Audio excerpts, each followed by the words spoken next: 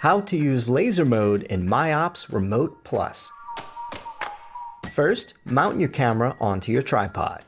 Then, mount your MIOPS RemotePlus on another tripod. Connect your MIOPS RemotePlus to your camera by using the camera connection cable.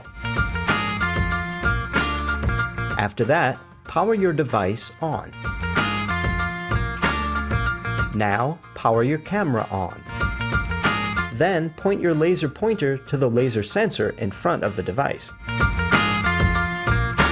Next, open the MIOPS mobile app. Finally, connect your device and choose the laser mode from the menu. The threshold parameter determines the minimum light level which will be considered as a laser beam. You can move the threshold line down to decrease the threshold and up to increase it. This parameter should be set to a level high enough to ensure that the daylight can't exceed and low enough to ensure that the laser beam can exceed. On the app screen, you can see the light changes detected by the device with gray and orange bars.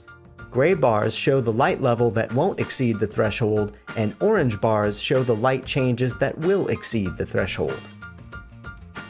The delay parameter defines the duration between the detection of an event and the triggering of the camera. You can define the delay anywhere from 0 up to 999 milliseconds. By changing the frame parameter, you can define how many frames will be taken when the laser beam is broken.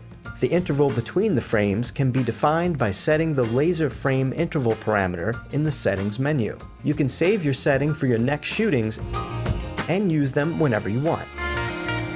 You can also schedule your laser setup for a specific time. After setting the desired parameters and pressing the start button, your device will start detecting the laser beam and trigger your camera when the laser beam is broken, while you can see the details on the status screen. And that's it. It's all so easy.